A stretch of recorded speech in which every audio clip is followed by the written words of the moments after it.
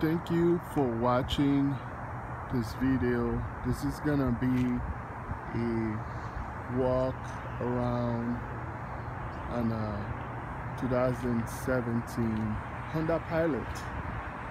The points I'm gonna make is actually now we're gonna see colors, and we'll go to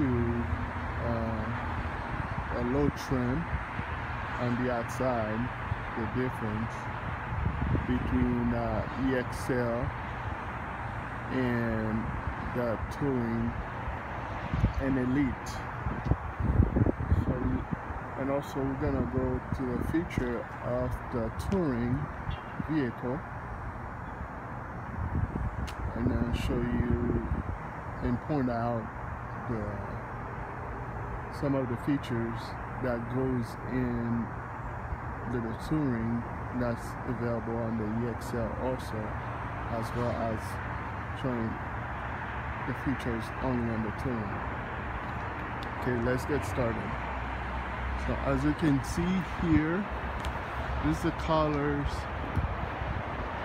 some of the colors of the Pilot, the EXL 2017 and the Touring. So we're just gonna say Pilot now. Also, I'll point out the trims. So in the front, that's a Pilot EXL, and then a Pilot Touring. So if you can see that little chrome right in the bottom here, and then the EXL doesn't have that chrome. So nice little touch. The Touring comes with the 22-inch wheels. The EXL goes to 18-inch wheels in different style. The trim pieces that I was talking about is gonna be the piano black trim for the Touring, and then turn signal right on the mirror there. And then the EXL doesn't have, it's like a matte finish, doesn't have the turn signal. And you can see that. So that's EXL, that's Touring, and that's gonna be on the Touring Elite also. As you go back, so from the back here,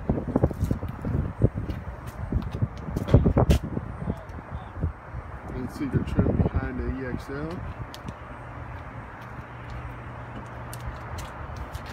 And you can see that in the bottom here. Nothing there in the bottom.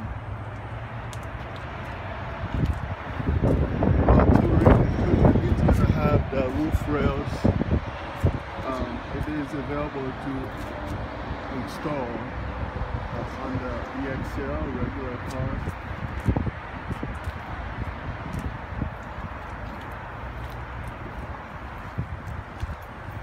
Now we saw two colors. There's a silver color and a beautiful day also. So that's what you see in the morning.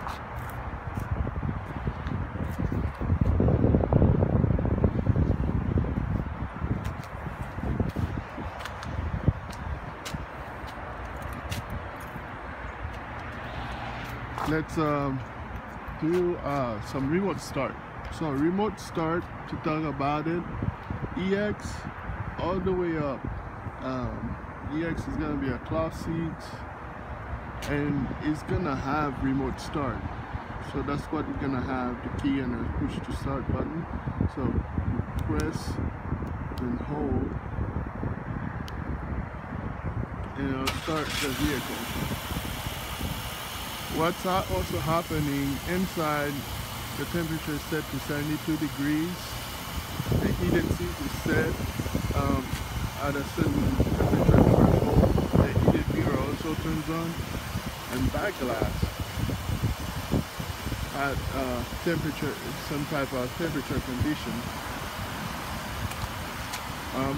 Before we go in, as we travel using this car, You got the tire fill assist, and the tire fill assist basically, as you put air in the tire, as when the car is started, it will beep back at you. So instead of beeps, to let you know that you reach the right pressure. And then you do have pressures simulation in the vehicle. Actually, they're gonna be real-time pressures, which is pretty nice. There's the fuel economy, 22 combined, 26 highway, and 19. This one has a 9-speed transmission, so I'll show you the comparison on the EXL. EXL only have the V6, so you lose 1 mile per gallon combined and CD. So 9-speed transmission, you get a different button. And you start seeing that feature also on the Odyssey 2018. And push button also here, and then push button here for shifting to drive. So that is pretty interesting. CarPlay's gas cap.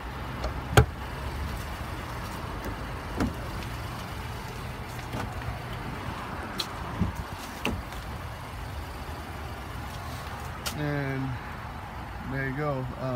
The second row, as you can see, you can move the seat forward and back. The seat is all the way in the back. So plenty of legroom space for tall people, like I saw a 6'2". Plenty of cup holder. You got cup holder on the armrest, on the sunshade. And if you press this button here, very easy access to the back. And plenty of connections for the backroom people. Parking sensors is also standard on all Tourings and Elite, and that would not be on EXLs. So definitely Touring and Elite differentiate themselves from each other. Pedal shifters for sport driving, so you can also press sport here. On drive, you can also change the gears, but the only difference is when you do on drive, it will auto shift up after a while. On sport, it will stay on that gear for you, and then all you'd have to do to bring it back is press and holding the plus button. That would bring it back to just a sport automatic feature, which is yeah, very convenient there. Your buttons over here to change the information on the display. You have your Bluetooth technology there for hands-free pickup and hang up and back and voice command. If you have an iPhone, you can use Siri iFree, which as you get in the car and you started driving, you didn't plug in your phone, you can still use Siri without having to grab your phone and have Siri to call or play some type of music, or even send a text message, and Siri can do that. Pretty nice 8-inch screen. You got the lane watch camera On the touring, when you go to elite, you don't get that anymore. So I did the turn signal, and also if you press, like, so turn signal does this on the right. If you press this button here, then you also have the lane watch camera, and then this is right behind the car, the red line. So anything behind that red line is safe, and then that's another 10 feet, and then 21. So that is kind of how you judge that. Apple CarPlay is supported in here, so it's, or Android Auto, so they would show the icon of Apple CarPlay or Android Auto when you're plugged in. Here, as you can see, there's two USBs, and then there's 1.5 and 2.5, so just for like faster charging for you here.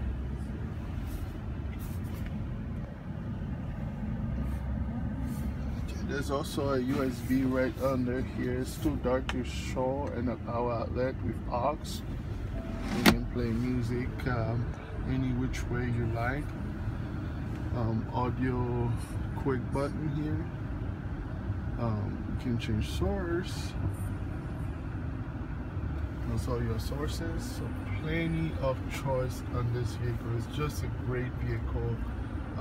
The P stands for Pandora. That's you download that on your phone, and since your phone would be connected to Bluetooth, it's like connected the way the way you use Pandora on your phone. So you definitely don't have to grab your phone to search up music on Pandora. iPod and connected wire with your phone or an iPod, then that's basically, don't have to grab the iPod to find the music. You can do it straight from that. USB does the same thing for you there, and you can see HDMI's as a source. Plenty of options there. It's a really good feature. There's a navigation is made by Garmin. Garmin is a great product for navigation out there. You probably heard of Garmin. Anybody does. That's because they built a name for them. So now it's in the Honda. With a Honda connection, it makes the navigation even better now. As you are using the navigation, you can use the voice command, or you can tap. Let's move it here, so you can tap to your destination, just like you would do like on an iPod, iPhone. To get to a destination, you can zoom out. Please drive to highlighted route.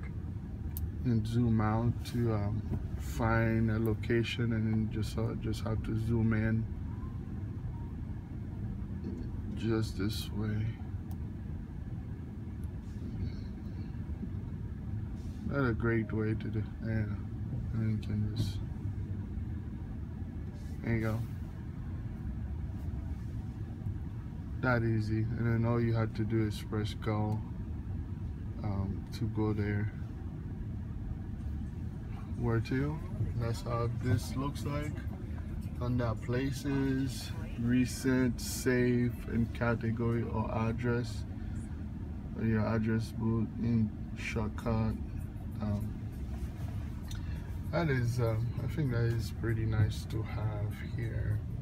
You can change your source over here. You can press this button that actually changes this. I'm pressing it now. Video and phone. And if we turn this on, which is your rear entertainment that support Blu-ray, just give you a lot more choices. And when I press, actually, we're only gonna do on the music. and then now you can choose rear entertainment on that. That is a pretty cool feature, having all the buttons here, and it's not a lot of them.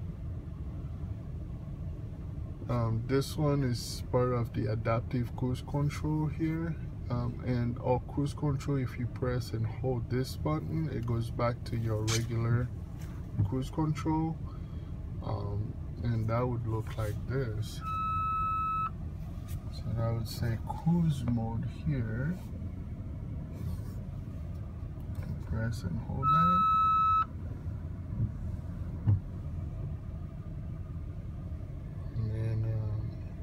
Your lane keeping.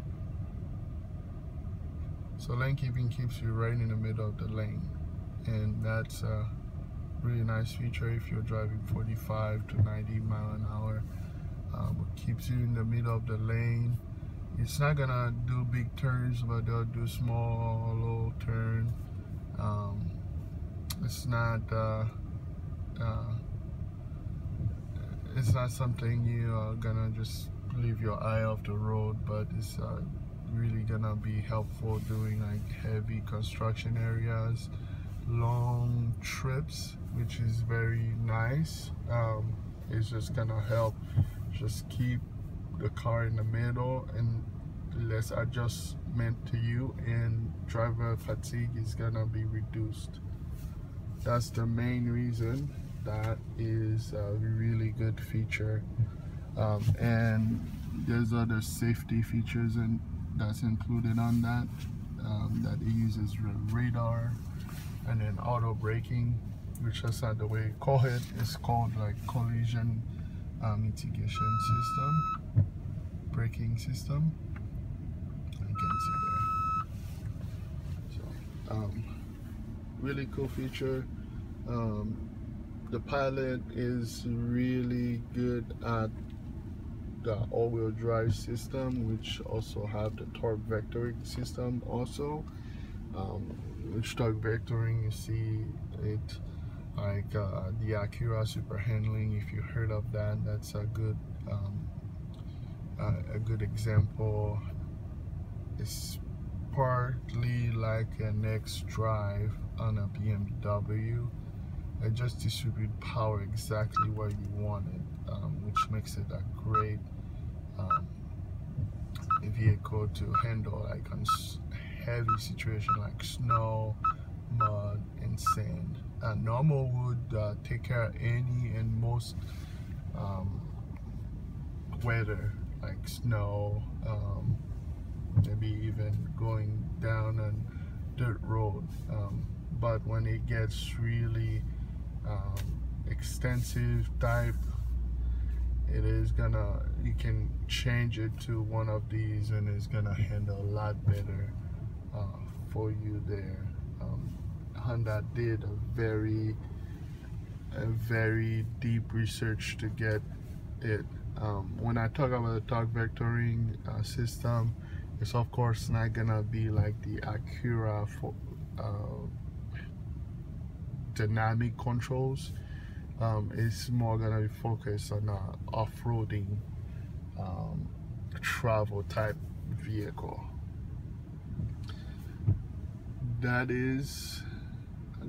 That's gonna be well, we got one more thing we're gonna cover. That's gonna be the end of this video. I'm gonna do the reverse backup camera,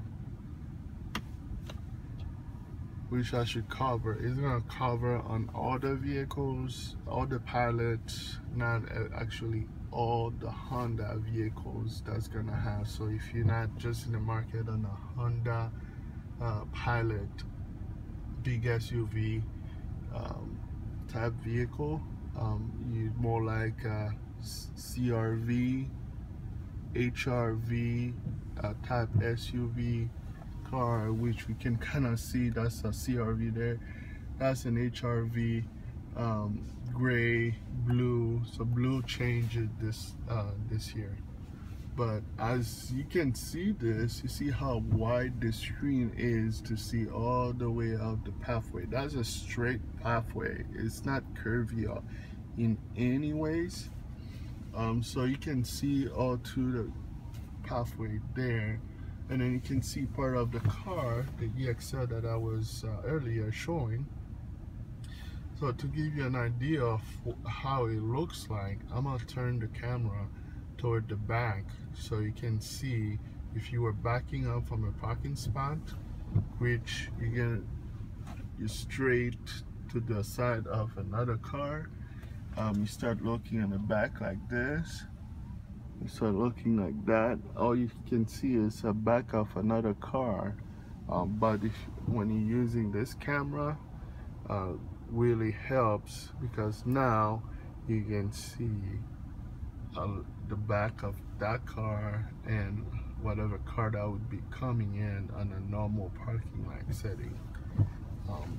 With this car, you also have the rear cross traffic monitoring, which is gonna warn you as a vehicle is actually coming, and it gives you the direction of that vehicle.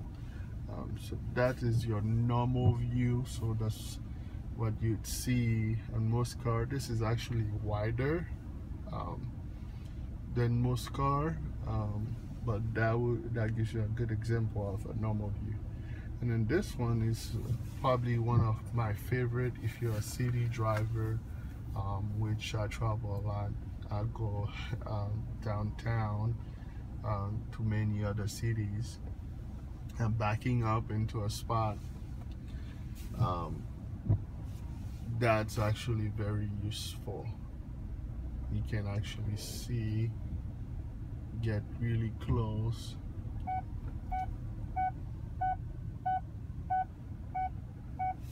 to another car that way.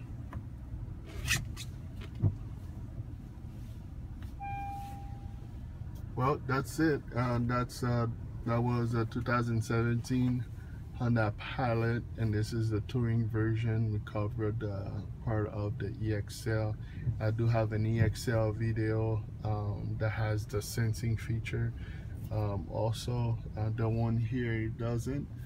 Please like, comment. Please, when you comment, if there was another car that you'd like me to cover, definitely let me know in the comment section. And thank you for watching.